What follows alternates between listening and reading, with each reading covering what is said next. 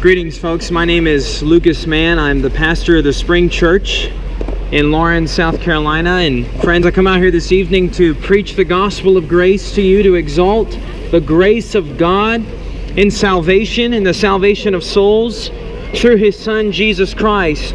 I'm here to make known the glories of Christ that are revealed in Scripture concerning concerning the fact that Jesus has died for His people and that He has been raised to new life. He's been raised to life on the third day, friends. And He is the true and living God. And He deserves worship and praise. And friends, I'm here to warn you about the wrath of God which is to come, which will soon come upon the wicked, those who reject the gospel, those who reject the saving grace of God.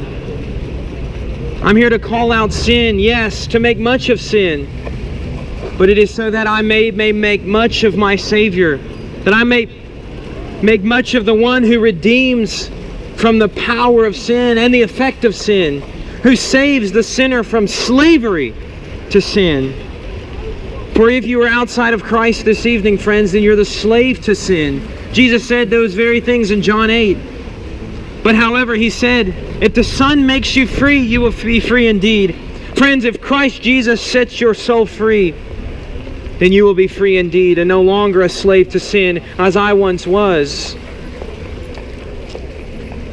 And ultimately, I come out here out of a desire to worship God, out of a desire to exalt God in the public sphere, to exalt the grace of God and the holiness of God and the wisdom of God.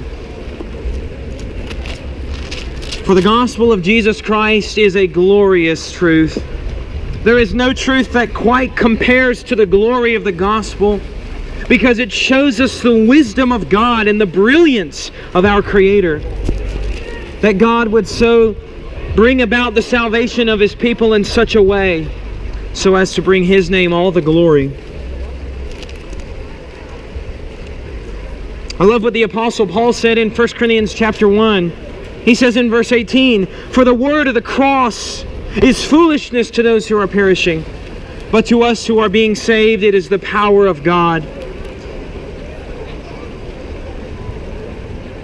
And I love it when he says at the end of the chapter in verse 30, he says, "But by His doing you are in Christ Jesus, who became to us wisdom from God, and righteousness and sanctification and redemption. So that just as it is written, let him who boasts in the Lord."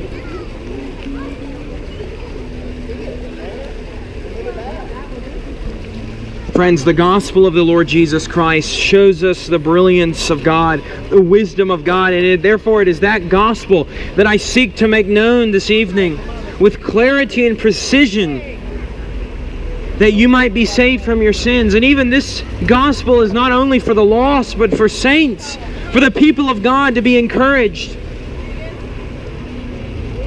And wherever this gospel is preached, God is surely exalted. God is honored when the gospel of His Son is preached. And so therefore I seek to do that this evening.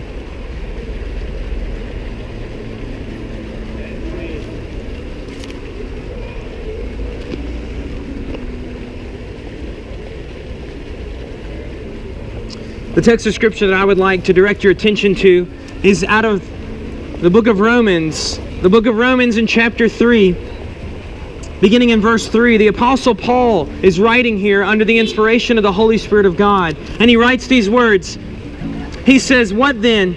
If some did not believe, their unbelief will not nullify the faithfulness of God, will it? May it never be. Rather, let God be found true, though every man be found a liar, as it is written, that you may be justified in your words and prevail when you are judged." This text speaks to the reality that no matter how sinful men are, the grace of God, the faithfulness of God overrides such wickedness. And specifically, the example that is given forth in this text is concerning the nation of Israel. That the Jewish people, whom Christ was originally sent to, for the most part rejected Him. Yet that did not nullify the faithfulness of God, no. For we know that God, according to his gracious choice, kept a remnant unto himself. God has a remnant unto himself, friends. In fact, in the Old Testament, we find a story of Elijah the prophet, who was greatly persecuted for the truth of God, who was greatly persecuted for righteousness' sake. And at one point he cries out to God in desperation concerning the evildoers in his day, who were amongst the Jewish people. And God told Elijah that he had 7,000 men who had not bowed the knee to Baal, who was a false god in his day. God had kept a remnant unto himself, a select people who would be holy unto him. And this is a timely word for where we find ourselves today, in the Bible Belt, in the midst of the biblical South, as some have called it, where there are Christians everywhere, well, supposedly at least, people who say they know Christ, yet they live in blatant rebellion. They live in blatant sin. Such souls are not truly regenerate. Such people are not truly Christ's. But we ask ourselves, does that nullify the faithfulness of God? Does that nullify the sovereign decree of God? Absolutely not. My friends, God is faithful to keep a select few unto himself. And he does it unto his glory. Just as the example with Elijah the prophet, God gave the divine answer that he had 7,000 men in Israel who did not bow the knee to Baal. So too it is here in the South. Though there are many religious hypocrites, though there are many who name the name of Christ, but are truly lost inwardly, even in the midst of that, God in his sovereign faithfulness has kept a few unto himself. In fact, we make a distinction, theologians, when they discuss this issue. They talk about what is called the visible church. That is the church that we see outwardly. All people who attend churches here in the South and who say they're Christians. And then we talk about the invisible church, which is, of course, the true church of Jesus Christ. My friends, that is the remnant that God has amongst those who claim to be followers of Christ. Even Jesus himself in Matthew 7 taught concerning this very issue. He says in Matthew 7, verse 21, Jesus said, "Not everyone who says to me, 'Lord, Lord,' will enter the kingdom of heaven, but he who does the will of my Father who is in heaven will enter. Many will say to me on that day, 'Lord, Lord, did we not prophesy in your name, and in your name cast out demons, and in your name perform many miracles?' And then I will declare to them, 'I never knew you. Depart from me, you who practice lawlessness.'" Even from the lips of the greatest teacher in all of Scripture, the Lord Jesus himself, we find this doctrine brought forth and propounded. This doctrine that there are many who say they know Christ, but they do not. And really, amongst the myriads and myriads of crowds that claim to be followers of the Most High God, only a select few truly know him. Only a select few have been born again, as Jesus described it in John 3:3. And friends, it is my desire that if you are in this crowd, amongst this great lot of people who are falsely converted, who are self-deceived, who are Christians in name only, it is my desire that God would circumcise your heart, that God would raise you to spiritual life, that God would convert you from your wicked ways to serve him in righteousness and truth. Amen, brother. God bless you, sir. God bless you too. God bless you, ma'am. And it is my desire for those who are out here this evening, who are in the true people of God, who are true followers of Jesus Christ, to be encouraged. To be encouraged in the faith. As I said earlier, the gospel of Jesus Christ is for believers. It is for Christians. It is our daily bread. It is the manna from heaven, which God gives to us to feed upon day after day, minute by minute. In fact, any other piety that anyone supposedly has that is not built upon the gospel, that is not motivated by the gospel, such piety is idolatry. God bless you, sir. Any piety that is built upon anything else besides the gospel is no piety at all. It is a false piety. It is an idolatry.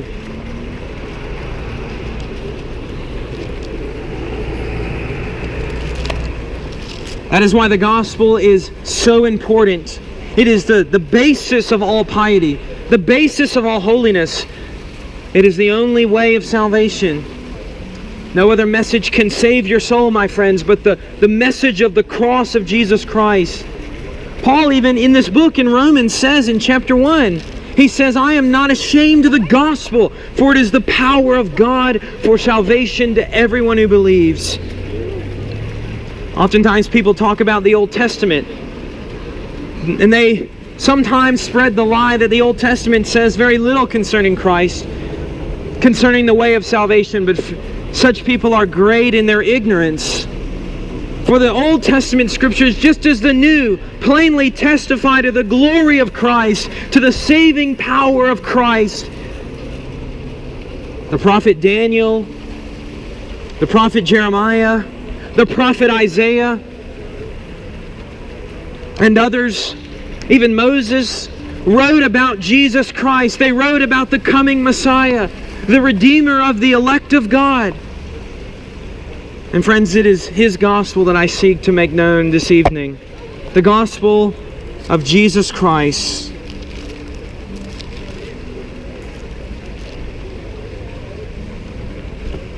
It is the text of Scripture that I considered just a moment ago that I would like to exegete this evening. I would like to explain what is put forth there, and ultimately to allow that to lead us in a consideration of gospel truth.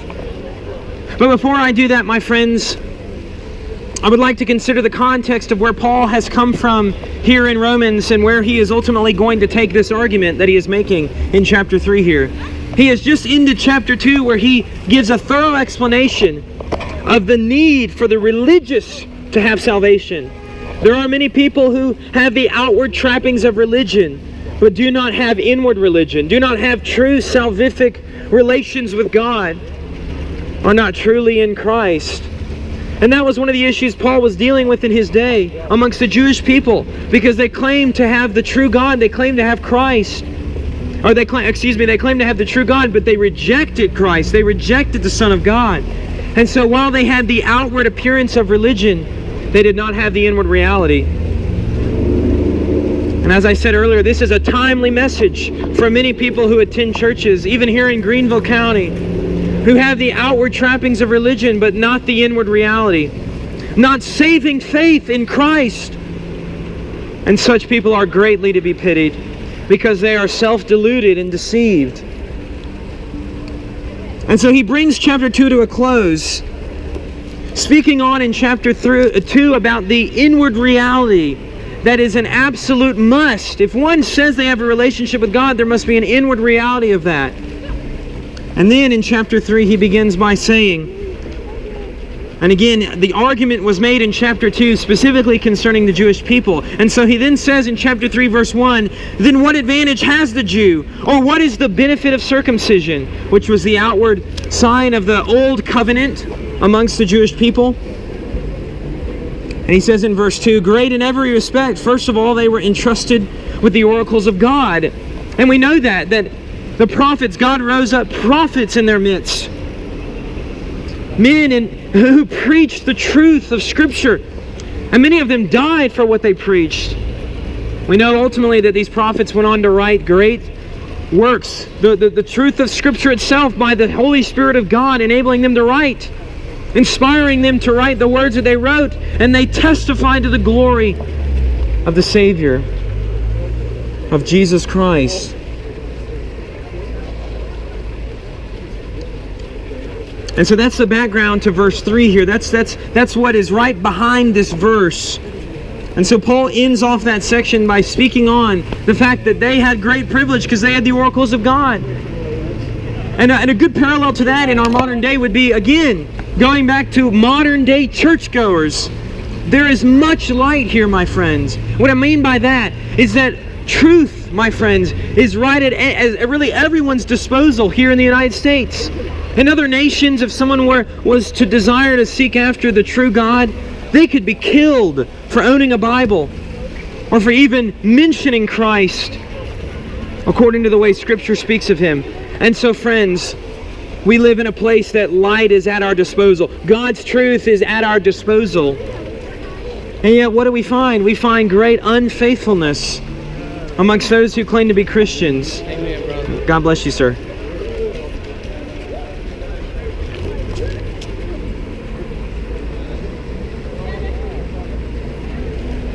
Great unfaithfulness indeed. And that was the same dilemma among the Jewish people in Paul's day. But listen to what he says in verse 3. He asks the question, and this is what I want to consider. The truth here in these couple of verses, ultimately that is the faithfulness of God. The faithfulness of God is spoken of here in these two verses. He says in verse 3, "What then? If some did not believe, their unbelief will not nullify the faithfulness of God, will it?" So here is a rhetorical question. The answer is found within the question itself. And of course the answer is no. The unbelief of the Jewish people did not nullify the grace of God, did not nullify the ultimate sovereign plan of God to bring about salvation for His people. And even though we live in a place that is filled with hypocrites here in the South, people who say they know Christ, they trample the name of Christ underfoot, they cause the pagans to blaspheme God, to blaspheme Christ, yet even in that, the faithfulness of God is not thwarted. The ultimate sovereign plan of God is not derailed, friends. No, God will accomplish His purposes for His glory. And my friends, God has a select people whom He chooses to save and whom He wills to save in His Son. Scripture speaks to that reality. And He will see that comes to pass, the salvation of those people. The triune God is working to bring that about. The Father, the Son, and the Holy Spirit are working in glorious unison with one another to bring about the salvation of the people of God. It will not fail. It will not fail. The faithfulness of God does not diminish or increase. It is continual, because God is an immutable God. He is unchanging and eternal. It is an impossibility for God to change, and so therefore, in relation to His faithfulness, it shall not be moved. It is like a heavy stone set upon the ground that cannot be moved to the left or to the right, friends. And so therefore we can take heart in knowing that God's sovereign will shall play out, even if men set themselves up against Him and set themselves up against the authority of Christ. We know many people do that. We see it all around us. And I know that many of you perhaps do that very thing. However, the will of God shall not be moved. The decree of God will not be changed. Psalm 2 speaks to this reality. Psalm 2 says in verse 1, "Why are the nations in an uproar, and the peoples devising a vain thing? The kings of the earth take their stand, and the rulers take counsel together against the Lord and against His anointed, saying, Let us tear their fetters apart, and cast away their cords from us. He who sits in the heavens laughs. The Lord scoffs at them. Then He will speak to them in His anger, and terrify them in His fury, saying, But as for me, I have installed my King upon Zion, my holy mountain." Friends, no matter how many people set themselves up against the Lord God, His kingdom shall have no end. There will be no end to the rule of Jesus Christ and the reign of the King of glory. And friends, I tell you this, that we can bet our eternity upon Him. We can rely upon Him for our eternal salvation, because He, in His sovereign reign, shall not be moved.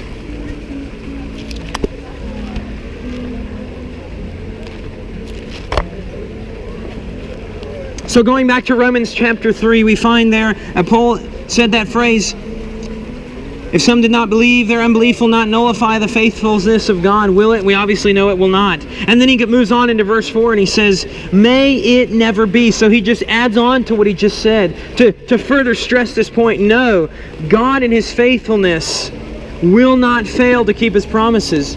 In fact, that is why I can come out here this evening and call you to trust upon Christ, call you to believe the gospel of grace, because God is perfect in His faithfulness, friends, and God's promises shall not fail. Think about if you were sitting at home this afternoon and someone were to call you up and say that they were from so-and-so bank and list off a couple of credentials to you and then say, "Sir, you have just won $300,000. We'd like you to come to our bank and pick it up." And it sounded credible to you, and so therefore you believed that person. Friends, if we are so quick to believe the word of men, how much more should we be quick to heed the word of God and to believe the word of God? Friends, God's word is the hook upon which we hang our eternal salvation. You must believe the promises of God. Abraham believed the Lord, and he credited it to him as righteousness. He credited unto him. My name's Bruce. Are you trying to know what this guy's saying? Yeah, well, we're actually going around counteracting information about the same thing. Has anyone ever told you any of these things about what the No? And so, friends, I call you this evening to repent and trust on Christ, to flee the wrath of God which is to come. Christ shed His blood for His people.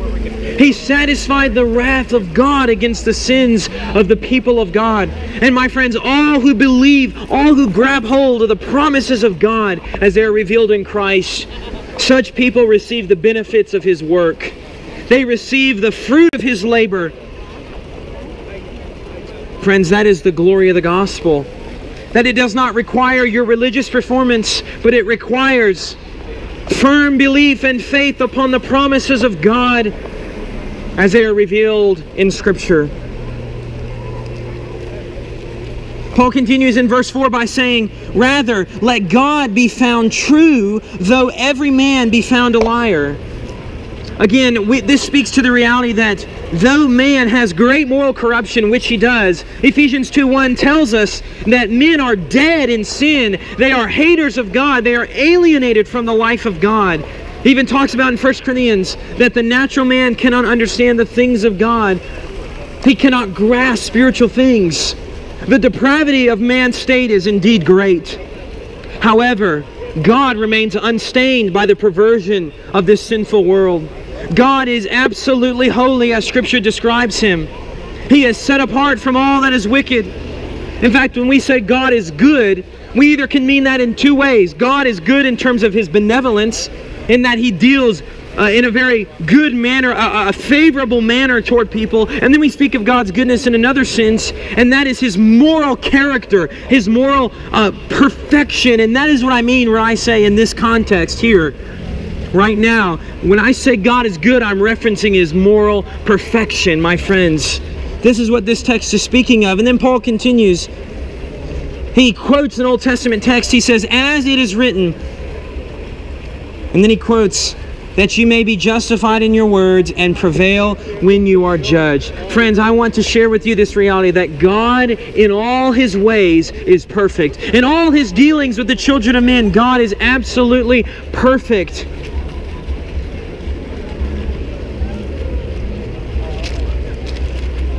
In fact, even in God's judging the wicked, even in God sending people to hell, God is just in doing so. He brings upon the soul of man what man deserves for his sin. In fact, if we all got right now what we deserve, we would be in hell. All of us, friends. And God would be perfectly just in doing that. But instead, in His grace, He sent Christ to save His people. And ultimately, we know the Scripture talks about the patience of God, so He holds back the wrath that is due unto us. He gives the wicked time, my friends. Time is ticking away. I exhort you, do not lose your soul for your sins. Do not continue on in your blindness. But my friends, behold the glory of Christ as it is revealed in the gospel. As Moses lifted up the serpent in the wilderness, even so must the Son of Man be lifted up, so that whoever believes will in Him have eternal life. And that text out of John 3 is speaking back to Numbers chapter 21, I think it is, where the Israelites had sinned against God. God sent a plague among them, fiery serpents to bite them, poisonous snakes, and they were dying. And so Moses interceded on behalf of the Israelites, and God told Moses to erect a bronze serpent upon a pole, and whoever looked after they were bit by the snakes would have life. They would instantly be completely relieved by any symptoms that might otherwise come upon them and kill them. Friends, that is a picture of the cross of Jesus Christ. Christ has been raised up upon the cross, and He satisfied the wrath of God against the sins of the people of God. And all who behold His glory through the eye of faith shall be saved from the power of sin. But going back to that idea, I was just commenting on the fact that God is righteous in all His ways. I specifically enjoy considering this passage oftentimes in the open air. In Psalm 119, it says in verse 137, it says, "Righteous are you, O Lord, and upright are your judgments." Again, God in His dealings with people, with sinners. My friends, God is just in doing so. No one can bring anything before God and say, "What have you done?" No one can stay His hand. No one can make an accusation against the Lord, for it shall not hold up, and it shall not stand. And that therefore brings verse 4 to a close. But we ask ourselves, in contemplation of this God, of the God that is spoken of in Scripture, and in these verses, this faithful God, what are other attributes which He possesses? Who is the God of Scripture? Who is the God of glory who has made all things? Well, this God is a triune God. One God, yet three eternal persons. One being in essence and nature, yet three co-equal and co-eternal persons. The Father, the Son, the Spirit of God. Perfect in power and purity. In moral perfection, I talk about the holiness of God. That speaks to His being set apart from all that is wicked. He, by His character and by His own intrinsic merit, defines what is righteous and defines what is good. God is also gracious and compassionate. He is patient with the wicked, as I considered that earlier and made mention of that earlier. We even see the grace of God playing out right now. The weather right now is just beautiful outside. Friends, that speaks to the grace of God. But the grace and mercy of God is not something that is to be trampled underfoot. It is something that ought to lead you to repentance. And specifically, it is the mercy of God, the kindness of God that is revealed in the gospel of Jesus Christ. Also, we know from 1 John 4:8 that God is love. That's so true. But God's love never negates His holiness and never negates His justice. It never negates His righteousness. God is jealous for justice. Just as a good judge here in Greenville, South Carolina is jealous to administer justice, to punish evildoers, so is God. He is zealous for justice. He is zealous to execute justice upon the earth, my friends. Only far greater than any man could have a zeal for justice. And God, my friends, I want to share with you this concerning God, and you must understand this. You must understand the character of God. You must understand the law of God. You must understand your sin before God before you can understand the gospel of Jesus Christ. And let me say this, concerning the law of God, this is important. The law of God plays a very key role in understanding salvation, because as we know from Romans 3:20, it is the law of God that brings about the knowledge of sin. And so the law of God is, as it were, a mirror for us, my friends, and it shows us two things specifically. The law of God shows us the character of God, and secondly, it shows us the character of man in light of the character of God. So we consider the commands. God Himself says, "You shall not lie." And these are found in Exodus 20. God says, "You shall not steal." God says, "You shall not commit adultery." Or God says, "You shall not blaspheme." There's just four. 4 out of 10 commandments. We could look at 6 more, but there's just 4. And as we consider these commands, we see the character of God unfold before us. We see it. Friends, for example, you shall not lie. The book of Hebrews tells us it is an impossibility for God to lie. My friends, it is against the character of God to bear false witness. That's why it is wrong. God Himself is not a liar. You shall not steal. That command, God, of course, it owns all things. It's His divine prerogative to tell us what we ought to do with what He owns. And surely God is not a thief. He doesn't have that moral imperfection upon Him. Or we consider the command, you shall not blaspheme. Again, that goes back to the character of God. God is morally perfect. And so when God gives that command, it shows us His character. Another one of the commands of God is you shall not commit adultery. Now, why would God condemn such a thing? The reason God condemns that is because God is a faithful, covenant-keeping God. He's perfect to keep His promises in all His ways.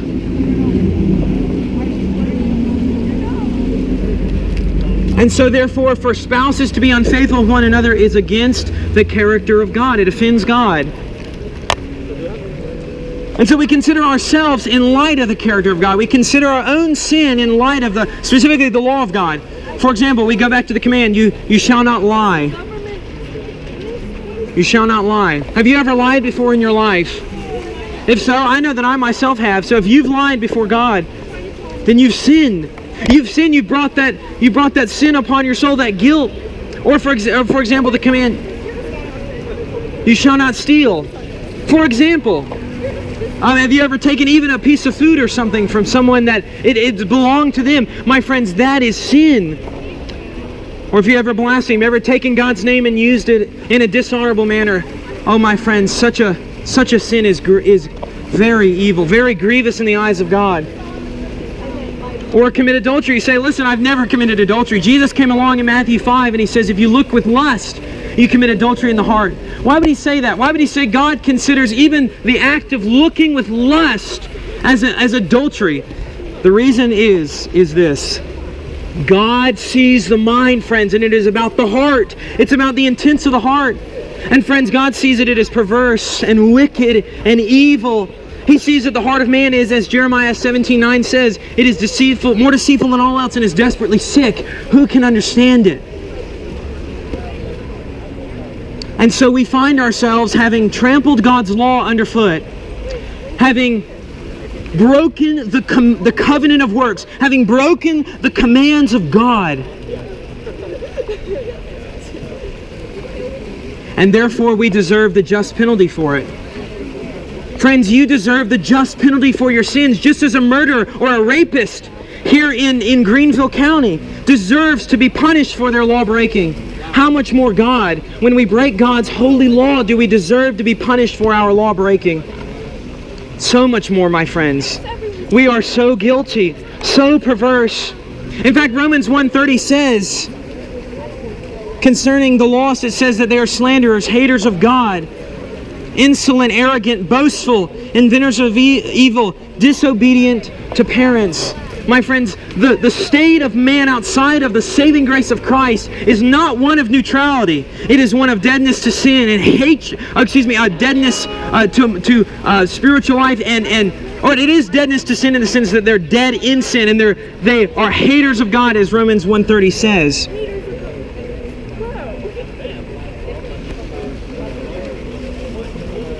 And friends, therefore we find ourselves standing before the holy tribunal of God, having broken His law, and our punishment, the just penalty we deserve, is hell.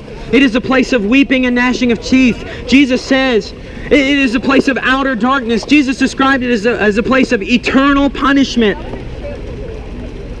Jesus said it is a place where the fire is not quenched and the worm does not die. Friends, I don't want you to go there. If I truly believe what the Bible has to say concerning hell, if I truly believe what the Scriptures say, I must warn you, out of a care for your souls, if you're walking down the street and you're going to step into a burning house and at any moment could fall upon you, I must warn you out of a love for you, out of a care for you. I must. And so, friends, therefore, believing what Scripture has to say, believing what the Word of God has to say, I must warn you. I must plead with you. Don't lose your soul for your sins. Don't lose your soul for your eternal. Don't lose it over any sin in this life is not worth losing your soul over.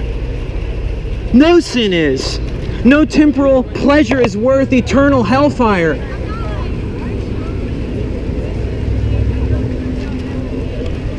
So that's the bad news. That is the bad news. That is the very bad news. However, my friends, I can joyfully declare to you that God is rich in mercy, that God has a great love for His people. God has such a wonderful love for His elect. And so He sent His Son into the world. Jesus Christ, the eternal God-man, came down and became a man. He became man and dwelt among us and fulfilled the law of God on behalf of the people of God.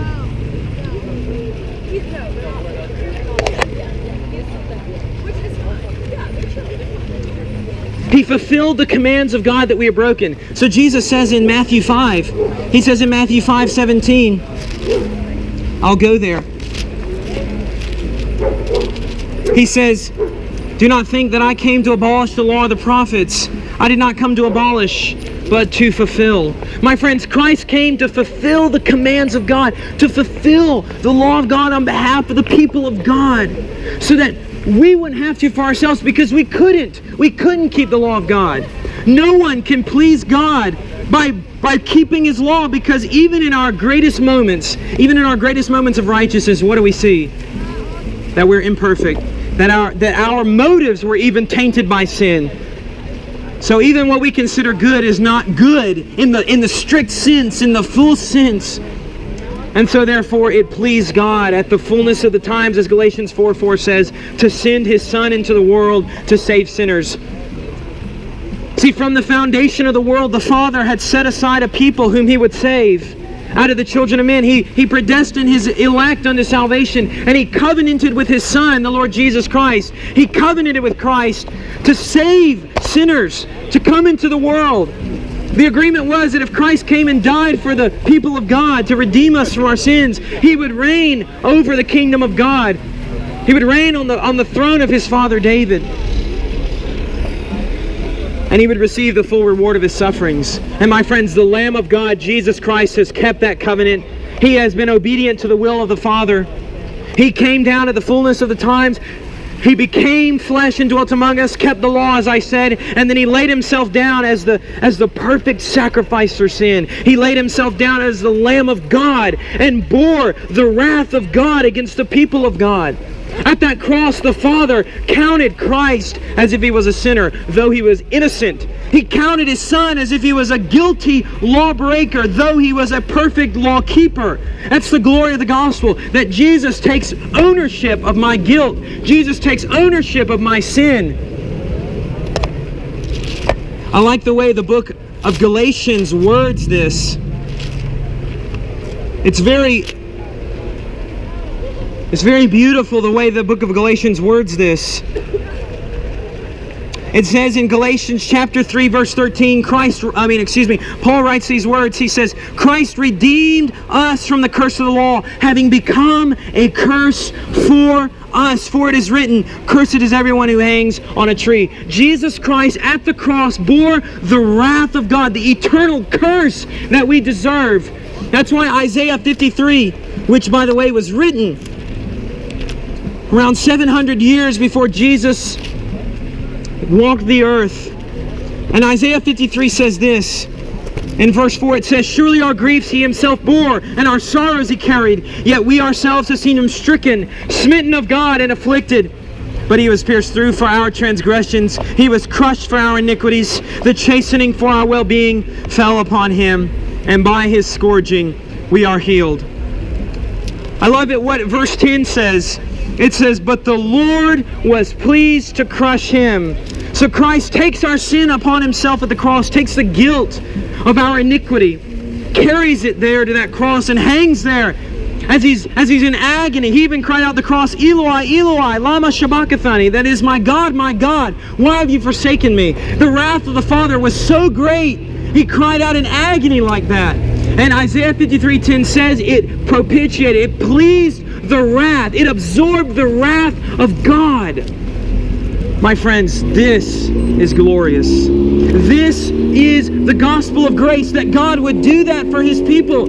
That Jesus Christ, out of a great love for His church. You know, I love what the command in Ephesians 5:25, when Paul tells the men at Ephesus, he says, husbands, love your wives, just as Christ also loved the church and gave Himself up for her. Oh, my friends, there was no greater example that the apostle could appeal to than the example that Jesus set forth in his precious work at the cross. My friends, it is the power of God unto salvation. I plead with you to flee to Christ and to believe the gospel. Don't lose your souls for your sin.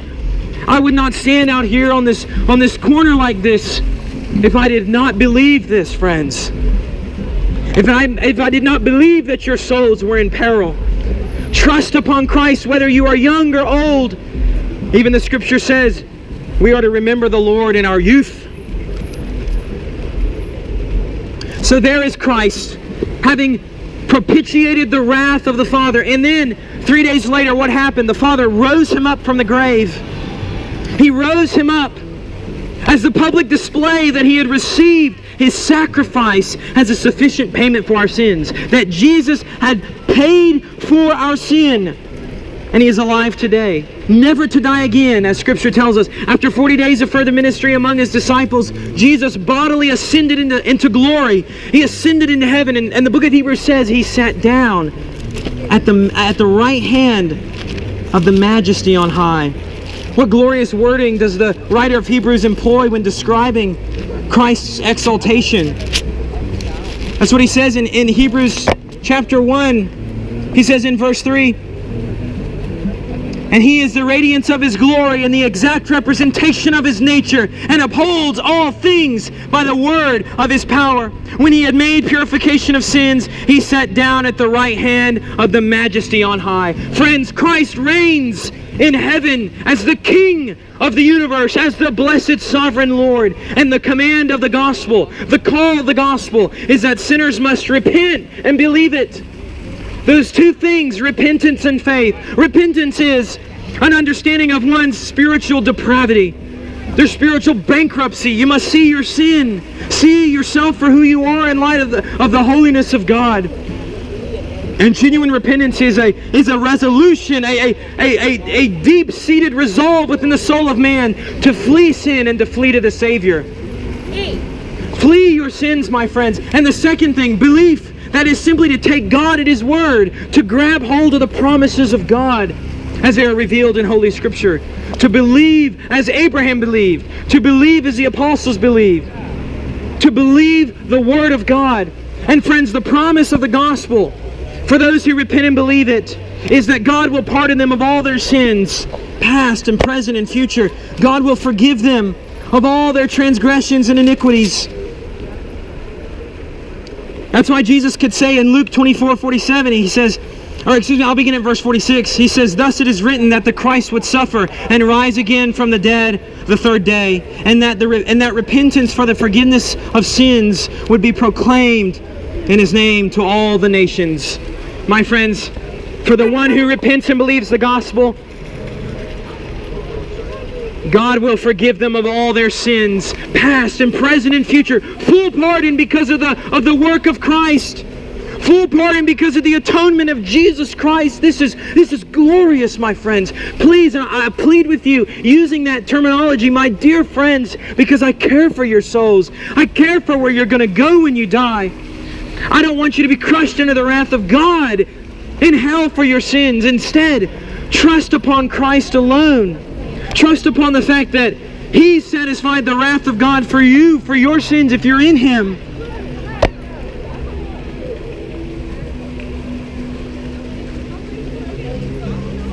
And friends, God not only will forgive the sins of the repentant, but God will wrap them in the righteousness of His Son. God will credit them with having lived Christ's life. God will look upon them as if they had the righteousness of Jesus, because He looked at Jesus as if He had their sin. That's the exchange of the gospel. That Jesus takes my sin and I receive His righteousness. I receive the garment of His perfect righteousness to clothe me, and that I might stand before God and be accepted in Him. You know, the New Testament employs that terminology. In Romans 8:1, "Therefore there is now no condemnation for those who are in Christ Jesus." Friends, you have to be in Christ. That is, you have to be wrapped in His righteousness, and that only comes by believing the gospel, believing that He died for you. See, saving faith is a personal faith. It's not just believing that Jesus died for sinners, but believing Jesus died for me. He satisfied the wrath of the Father for me, and He has procured a perfect righteousness through His law-keeping for me. Friends, that is the glory of the gospel. God gives this all out of grace. Forgives the sinner, wraps him in the righteousness of His Son. All as a gift of grace. Ephesians 2:8, what does it say? For by grace you have been saved. Friends, salvation is out of the free mercy of God. Any salvation that requires you working for it is a salvation which you shall never attain. Well, by grace are you saved. God bless you, sir. Grace, not a word. Grace is the free mercy of God. It is the free unmerited favor of God. And that is the glory of the gospel. No other religion in the world, no other message has this. Because it requires something of the sinner. But my friends, salvation, as the Scriptures define it, the religion according to the Bible, the Word of God, is all out of the free mercy of God. Free, I tell you. And for the one who genuinely believes the gospel, something is going to happen to them. I addressed this at the beginning. That those who genuinely believe on Christ, they will be changed. They will bear the fruit of that. Their thoughts, their words, their deeds, the intent of their heart, everything about them will be changed by the grace of God and for the glory of God. If someone says they know Christ, but they do not live for Him, they do not obey Him, it's because they never knew Him in the first place. It's not that they once had salvation, they lost it. It's that they never knew Him in the first place. Jesus said what in Matthew 7:20? You will know them by their fruits. You BJ boy? What's that? BJ boy? No, sir. Okay. I'm not. I'm a pastor. Thank you. I'm not with them. Thank you, sir. When I was a student there, I'd come down here and do the same thing you're doing. Oh, praise God. Yeah, I'd come down here, but it was a little bit further that way. I'd hand out tracts and preach. Thank you. God bless you. This was 50 years ago. God bless you, sir. You have a good evening.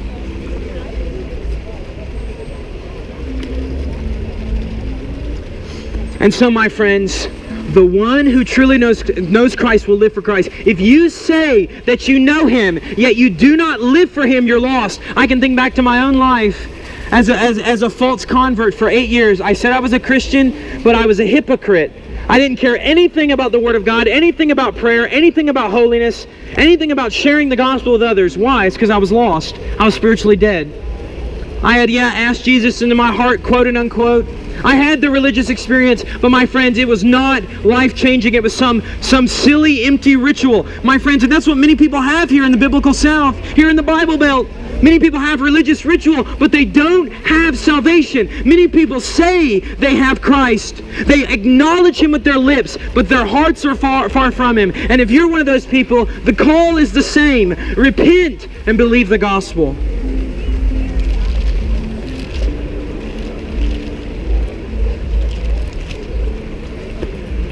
And this gospel is not only for the lost, not only for the religious hypocrite, it is for the child of God. It is for the genuinely regenerate child of God, for the true saint. It is for the believer, my friends. It is the daily bread for the child of God to feed upon, to grab hold of. It is the manna which God provides from heaven every day for His people to feed upon. The gospel is the power of God, not only unto salvation, but to sanctification, ultimately unto glorification.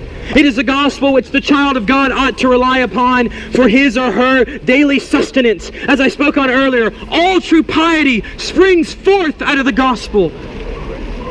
Any piety that is built upon any other motive is idolatry, and it is false religion. The only true piety before God, the only true holiness before God is that which is built upon gratitude toward God for what He has done in His Son, Jesus Christ. It is by grace, all by the free grace of God, my friends. Sovereign grace. God is sovereign. He reigns over the universe and will accomplish His sovereign will according to His purposes. And my friends, He dispenses grace upon those whom He wills. It is a sovereign grace, and it is saving grace. To God be the glory for this grace. It is all to the glory of God. I end off with this point every time I preach because it is so important. Salvation is not even ultimately about you or about me or about the church or about Christians. It is about the glory of God. God is jealous for His glory. God is jealous to bring praise and worship to His name.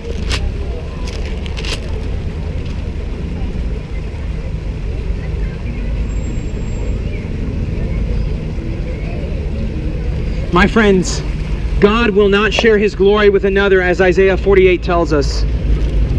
He will not. And so therefore, in the economy of salvation, it is all by grace, so that God gets all the glory, so that God gets all the praise, and all the honor, and all the worship. Why did God make this world? Why did God make you and me? Why did God make the wicked and the righteous? Why did God decide to elect His people unto life and then to send His Son to die for them? Why did God, in His brilliance and in His wisdom, choose to do such a thing? For His glory. In fact, right now, 500 years ago, what are we celebrating today, this year? The 500-year anniversary of the Protestant Reformation. 500 years ago this year, on October 31st in 1517, a Roman Catholic monk by the name of Martin Luther nailed the 95 Theses to the Castle Church door in Wittenberg, Germany. And that sparked what is called the Protestant Reformation. One of the phrases that the Reformers came up with during this Reformation in Europe was a phrase, it's a Latin phrase, and it's pronounced sola Deo Gloria. Sola Deo Gloria, and it means glory to God alone. My friends, God is ordering this universe to bring His name glory. That's why Paul wrote in Ephesians 3, verse 20, he says to the Ephesians, "Now to Him who is able to do far more abundantly beyond all that we ask or think, according to the power that works within us, to Him be the glory in the church and in Christ Jesus to all generations, forever and ever. Amen." Amen. My friends, I give you strong exhortation. You pagans, you filthy sinners, my friends. I was once a filthy sinner. I'm not saying that out of name calling, but out of experience. My friends, run to the Savior, Christ the Lord, who cleanses you and who can save you from your sins. You religious hypocrites, flee to Christ for life eternal, that your souls might be redeemed. And you Christians, my dear fellow saints, feed upon the gospel and proclaim it to this lost and dying world, to the glory of God. So in closing, we have seen here in Romans chapter 3, in verses 3 and 4, that the faithfulness of God is not thwarted by the unfaithfulness of man. No, my friends, it is not. And we have seen here, we've contemplated the truth of the gospel, that Christ saved sinners, that He died for His people and rose again on their behalf. My friends, Jesus is Lord. Believe upon Him. To Christ, the King of glory, be all glory and praise and honor forever. Amen. Amen and amen.